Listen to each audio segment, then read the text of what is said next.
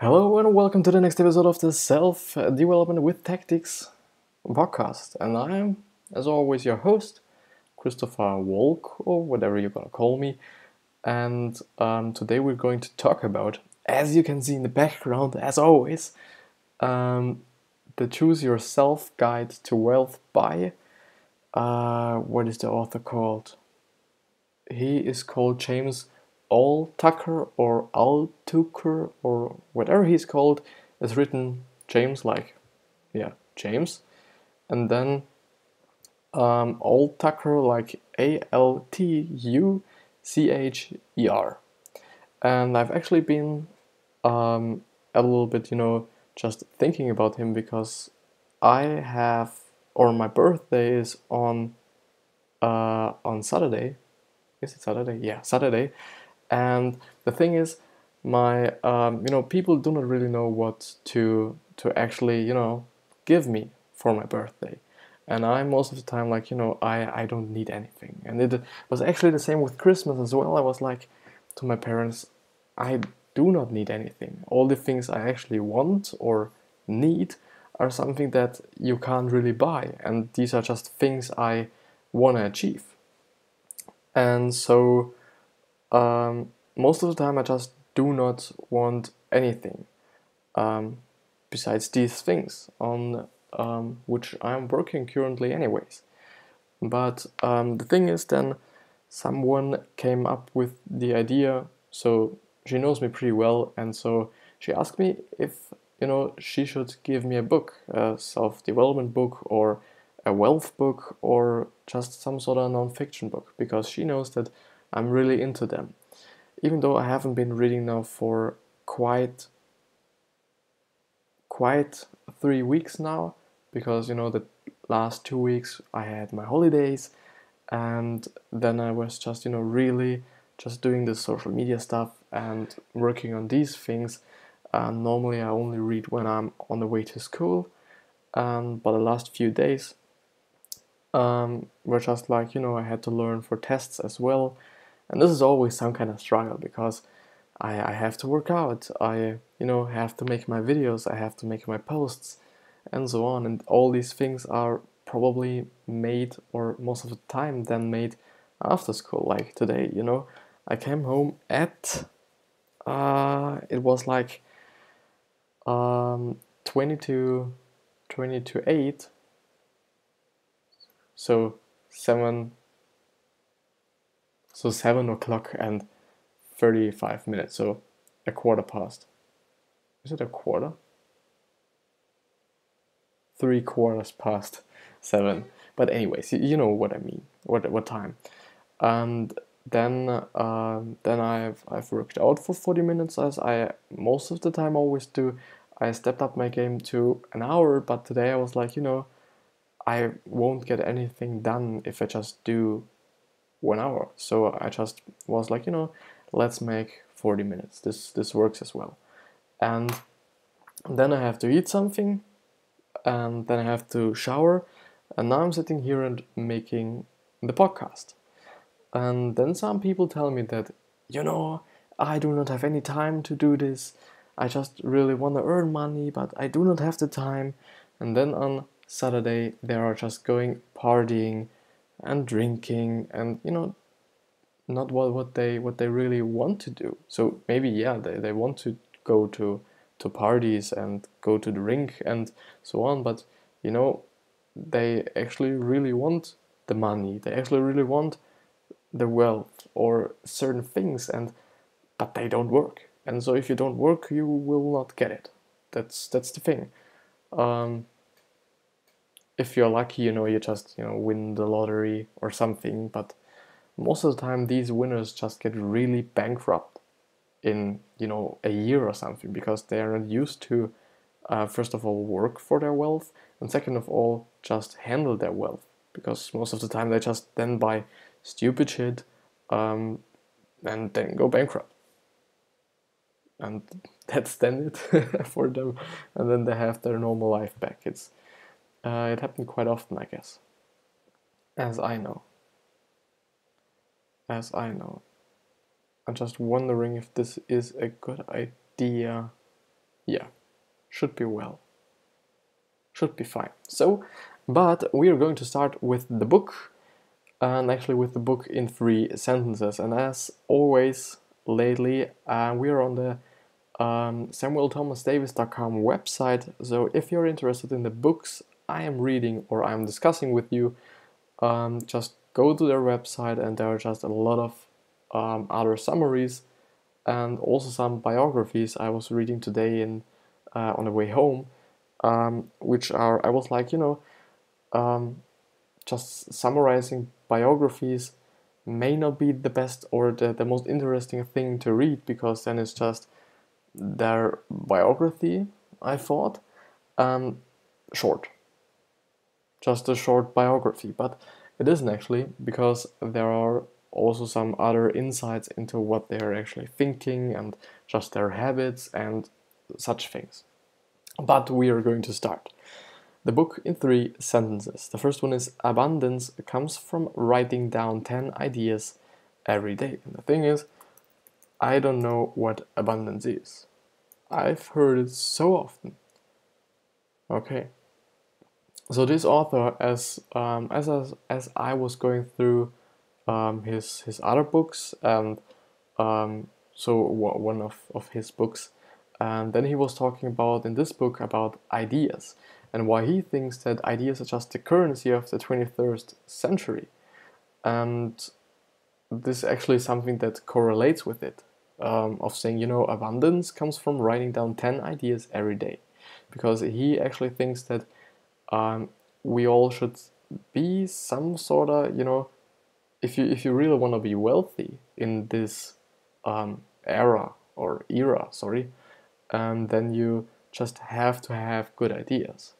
At my point of view, yeah, you can have good ideas, and I think it's not that hard or tough to get great ideas, because there's so much that isn't isn't done right now, or is not right now, or needs some kind of change or some kind of, how should I say, improvement. And but the thing is, most of the people aren't then just aren't executing their ideas, and this is then the point. Ideas is the one thing, but executing your ideas is the other thing. But the second one is build a foundation for success. I think everything needs a foundation. If you want to start building muscle, your foundation would be then just working out for a month or something, doing light workouts, and just really preparing yourself and your body for upcoming more harder physical activities.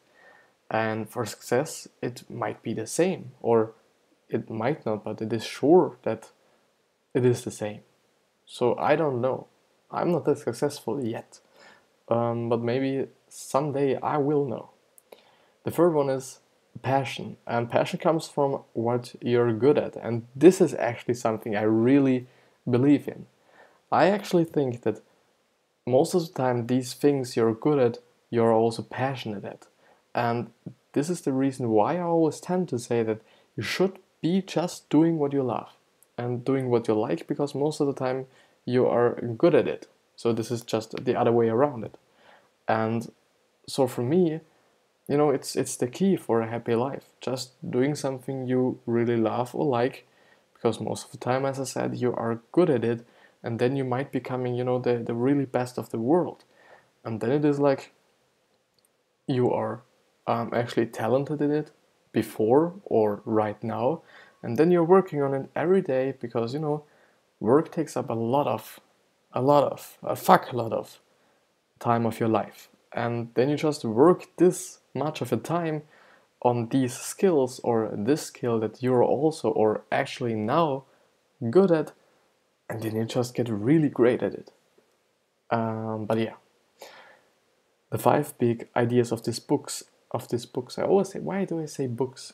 The first one is: the only skill you need to be an entrepreneur are an ability to fail, an ability to have ideas and to sell those ideas, the courage to execute on those ideas, and to be persistent, so even as you fail, you learn and move on to the next adventure.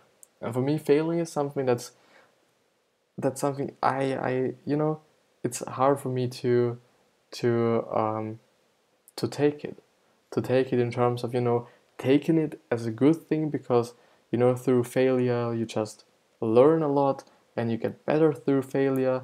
But I hate failing. I've talked about it once or twice or three times or whatever, but the thing is, I actually like or really hate. I really hate, and I can't help myself. I really hate to fail in every aspect of my life. It doesn't matter. This is actually something I have to work on, because I've heard it so often. I've heard it so fucking often that failing is actually a good thing, and I believe in it. This is the funny part about it. Failing is indeed great, because then you know what you aren't that good at. This is also something that has something to do with what I was just talking about. Just doing what you like or just doing what you're good at, is that you have to try out things, or have to try out all different things to know even if you're good at these things or if you're bad at these things, or so on and so on. But the thing is, if you don't fail, then you will never know if you're good at it or if you're bad at it, if you're just really bad at it, or really good at it. So in these terms, failing is actually good, but failing makes me very aggressive. Maybe it's because I'm in general a pretty aggressive person. But yeah, actually failing is something good. Just keep that in mind. The second one is ask, what can I do right now to move forward in this second?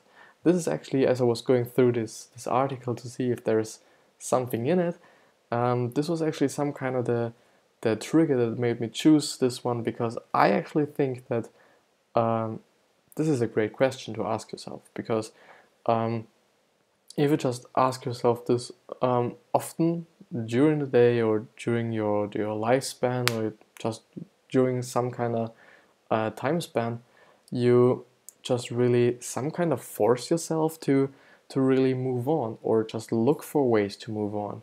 So the thing is, then you really have to know your goals and your values. And if you know these things, and you may be in the bus just browsing through Instagram and just doing this normal shit a lot of people are doing, and then you ask yourself, what could I do right now that makes me move forward in this right second?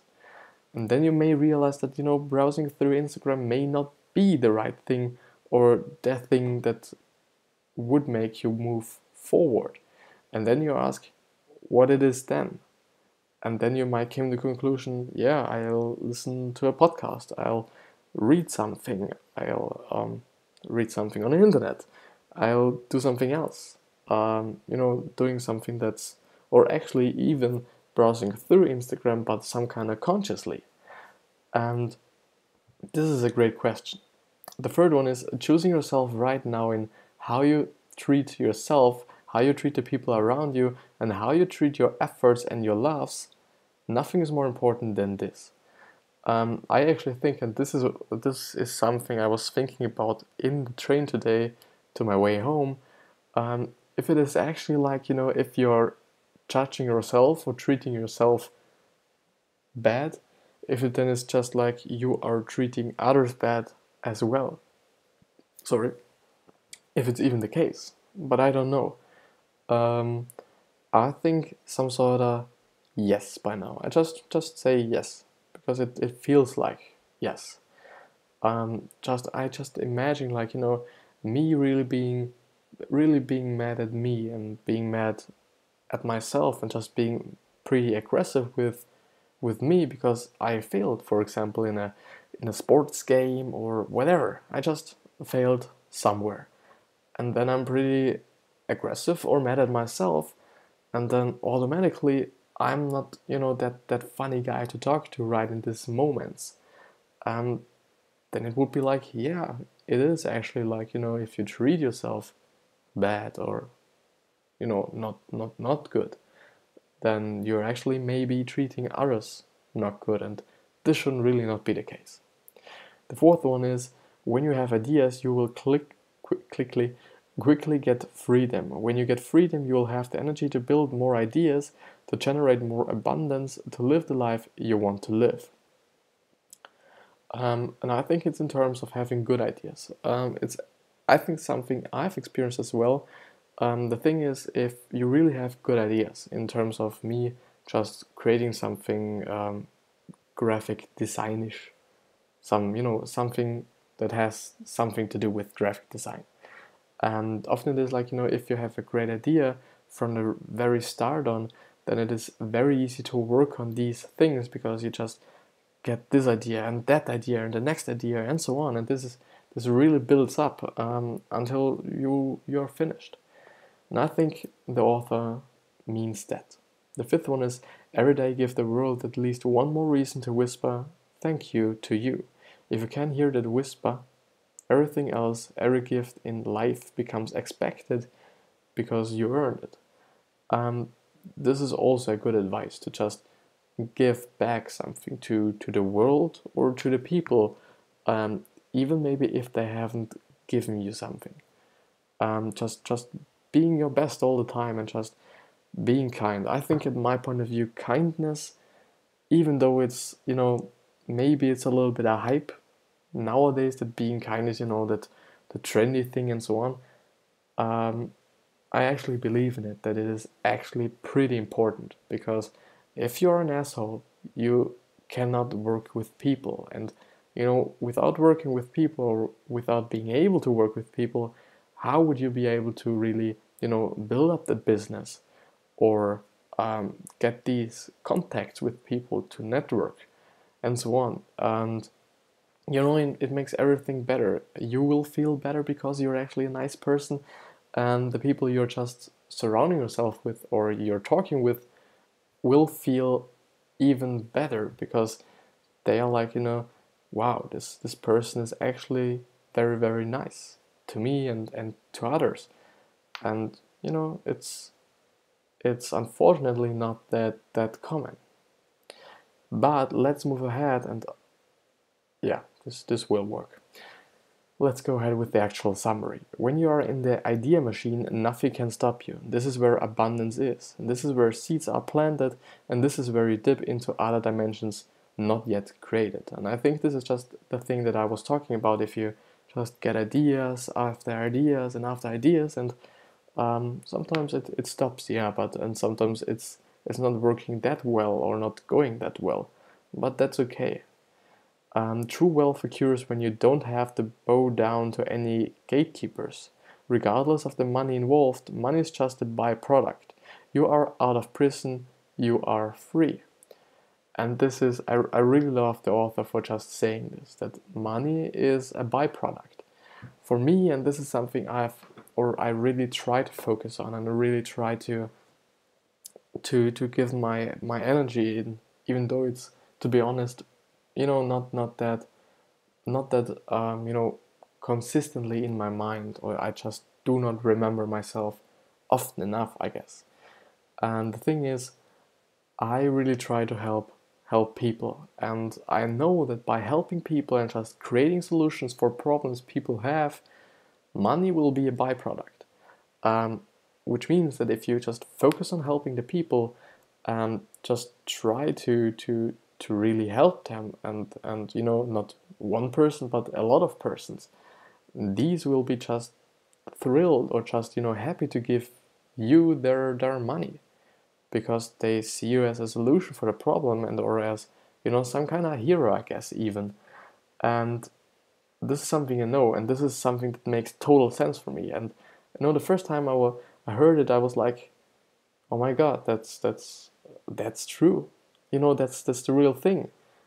So if you really want to make money, chasing only the money is the right thing, isn't the right thing to do. So if you want money, don't chase the money. If you want money, do something else. Just, chase happy people, or making people happy, or chase, I don't know, good charity work or something like that, but not money, because also Gary Vee says it, and it's not like yeah, it's saying it is what Gary Vee is saying, and so it is actually so true, and just listen to me, and I don't know. But he also said that only chasing money is often the fastest way to not get it. But let's go ahead. The only way to have success is to build the foundation for it. Yeah, I've spoken about this. Here's a secret. You don't have to worry about finding your passion. You're naturally going to get passionate about what you're good at, which is totally true. Get paid, get laid, lose weight are the three things people will pay for. Actually, right. Everybody wants to be a little bit more wealthy. Everybody wants their sexual contacts, and everybody, or a lot of people, want to lose weight. And I really have to say this now. I'm in the picture. Yes, I'm in the picture. Just doing like this. If you're really into losing weight, the fastest way is just to get moving. Is the first one. The second one is not really eating things that are high in calories but low in volume. So what are things that are high in calories and low in volume? Things like chocolate, things like sweets in general, I think. Meat, I would say, as well. So just most of the time, all these unhealthy things. And what I mean by a lot of calories, but what did I say? But low volume is that you can eat a lot of it without really being like, yeah, I'm finished now. The thing is with things that are low in calories but high in volume, like potatoes or rice, but potatoes a little bit more than rice, is that you can't just eat such a lot of it. I can just eat, I think, 5 potatoes and then I'm done. Literally done. It's the same with fruits. You can't really. So the thing is, a lot of people say to me like, in fruits there is also sugar, and so why do you cut all the sugar out of your diet? It doesn't make any sense. And then I'm like, one thing is that you can't be eating that much apples than sweets. You can maybe just eat 3, 4, 5 apples and then you're done. But sweets you can really eat just tons of, at my point of view. So I'm talking about myself. If it's not like the same for you, it's totally okay. But yeah, so get moving, doing sports, and just eating healthier or things with high volume and low calories. And this is it. And maybe just eating less, having not as much calories as you have now, or eat the same and work out. This would be also just burn some calories and not have the same exact intake of calories as well. But come up with 10 ideas you can write newsletters about. They don't have to be in above 3 categories. This is actually a good idea. Just write down ideas that can be written in newsletters. I have never once seen anyone save the increase they received in their salary. Okay, I don't get that right now, but I have to hurry up a little bit. Only free time, imagination, creativity, and an ability to disappear will help you deliver value that nobody ever delivered before in the history of humankind. So only free time, so I think leisure time, only free time, imagination, creativity, and an ability to disappear. I don't know what that means or what he wants to say with that. Will help you deliver value that nobody ever delivered before in the history of humankind. I think, or something I can talk about, is actually the imagination, the creativity, and you will need the time, yeah. So all the 3 things, but not the 4th one, so I don't know what he means by disappearing. So disappearing for me seems not, or sounds not not that good. But free time is actually, makes sense because you need some time to create something. The imagination, so actually being able to think of these ideas or this idea. And the third one, just the creativity of, creating this idea or thinking of this idea, and actually, at my point of view, being able to really execute it, because um, this is also some kind of creativity, to know how you execute something and how you will do something, that it will be, maybe successful, or let the chances be higher to let it be successful. The only skill you need to be an entrepreneur are an ability to fail, an ability to have, and this is something I've read.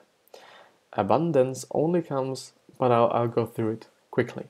The only skills you need to be, or you need to be an entrepreneur, are an ability to fail, an ability to have ideas and to sell those ideas, the courage to execute and on those ideas, and to be persistent, so even as you fail, you learn and move on to the next adventure. Abundance only comes when you are moving along your themes, when you are truly enhancing the lives of people around you. Um, yeah, that's true, and I think I've talked enough about it. Ideas are the currency of life. So now we are actually again in the currency thing. Sorry, not money because not money because money can run out. Money gets depleted until you go broke. But good ideas buy you good experiences, buy you better ideas, buy you better experiences, buy you more time, save your life. Financial wealth is a side effect of the runner's high of your idea muscle. That's actually right, because having great ideas can actually save you time and then some sort of your life. Because if you have a great idea of, um, just not maybe not watching that much of TV, you're getting a lot more time back. Or if you have a good idea to just, cut back on your work time, then you just have more time for what you like. Because I just pointed out, because it's a pretty funny thing, because most of the time it's like, uh, time is the only thing that you can't really create, or I don't know, but this is actually true. But with good ideas, you can just compromise it some sort of. Often the best way to make friends and customers for life is to direct them to a better service or product than to yours, which is actually true. And I think it has a lot to do with, being truthful to yourself as well. Because if you really know that you have a customer and your product may not be the best for him, just, yeah, let them work with somebody else. You know, some, not really a lot of people would do this. And so if you just are these people, or are this person, then the people you were helping with your decision of just letting them work with someone else, will make them just really happy about you, that you just directed them to another product or service. And this has then something to do with kindness. And at my point of view, kindness is pretty important. When you get in the door, do not sell your product. People make a decision on your product in 5 seconds. Sell the dream, build up images of the dream, give a taste of what the dream is like, let it linger, let it weave itself or wave itself. Let the imagination of the buyer take hold and run with it. The dream has up to infinity in value. That's actually true, because we aren't really buying products. We are only just buying the feelings we get through these products. And today we'll post a post about this, and then I made an example of why people actually buy a Lamborghini. And the thing is, I think that they aren't buying the Lamborghini because it is fast, or not really often, and or because it's greatly designed. There are, of course, some people who are Like, I really like how this car is looking like, and I have the wealth, I have the money, and so I'll buy it because it's also some kind of dream of mine, maybe even. And but the thing is, most of the time, at my point of view, people are just buying these things to to have the feeling of impressing others, of some kind of importance or attention, and or I don't know, just feeling rich and wealthy, and just these feelings, and maybe not even all these negative ones, but also feeling like being fast, or having the great feeling of this, just maneuvering this expensive and really powerful car through the streets, and just having this feeling. It also can be like something like this. Don't do something just for the money. Money is a side effect of persistence. You persist in things you are interested in.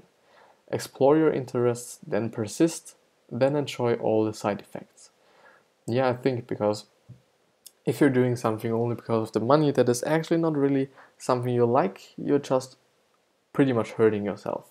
Because you're just doing something that's drowning your soul and drowning your body all the time, and it won't make you happy even though you have a lot of money. And the thing is, the money itself won't make you happy. You then might just be able to buy yourself the Lamborghini, or the nice house, or the nice car, another car, or the nice watch or something like this. But just then, after some time, you will have everything you ever wanted, and then you're like, my job is shit, and I have everything. What do I want now? And then it really comes up to having something that you can't actually buy. And building a business is something you can buy. You can just buy and build business, but building a business is an experience. Building muscle is an experience. Traveling is an experience. Um, so I just see now that it's often about experiences. The definition of success for me is today successful. I think it's in terms of just the persistence thing. So if you can say that today was a successful day, and you can say this every day and every week and every month, or just in total, like it must not be every day. I think there were some days that didn't went so well as you expected them. But the thing is, I think, like, yeah, if you can say for the week or for the month everything went good and everything was successful, then it just leads you to a successful year, and then to a successful life in just the big macro. Or I do not really know the micro and macro thing. So macro, yeah, thank you. And micro, yeah, it's just the same. I'll have to look this up afterwards. I really have to. And today is the only day I need to think about success, and every successful tomorrow is determined by one thing: having a successful today. And this is totally true. Just if you lay the foundation for your success today, you just can build upon it tomorrow, and the next day, and the next week, and the next month, and so on. Connecting people who can benefit each other is the most useful skill you can have on the entrepreneurial ladder of skills, which also has something to do with kindness, and is some kind of the same example with just directing people to a better product than yours. Ask, what can I do right now to move forward in this second? I've talked about this. Choosing yourself right now and how you treat yourself, I've talked about this. We love our excuses, that's actually true. They're just as much our babies as our ideas are. People have excuses all the time. It's just enormous. It's so interesting to see that people are always just talking about their excuses. I can't do this because of that, and so on. And most of the time, it's just overcomplicating things. And yeah, I don't have the goal to this. I don't have the goal to this by X date. I have a theme that I want to have a high quality of life until the day I die. So I don't have the goal, do this by X date. I have a theme that I want. I don't actually know what he wants to say with the sentence. I think it's some kind of rule for yourself, or just some kind of you can then live up to. When you have ideas, you will quickly get freedom. When you get freedom, you will have the energy to build more ideas, to generate more abundance, and to live the life you want to live. Every day, give the world at least one more reason to whisper thank you to you. If you can hear that whisper, everything else, every gift in life becomes expected, and you earned it. And this was it with this episode and this article, and it really went really well today, and I'm pretty happy about it because everything was successful today, actually. And everything went well. The book is actually pretty good, or just a lot of things I can talk about, which then makes me happy because there is something I can give you. And also the thing is that the book itself is or has a lot of great ideas or mindsets or just perspectives that I enjoy. I pretty much enjoy.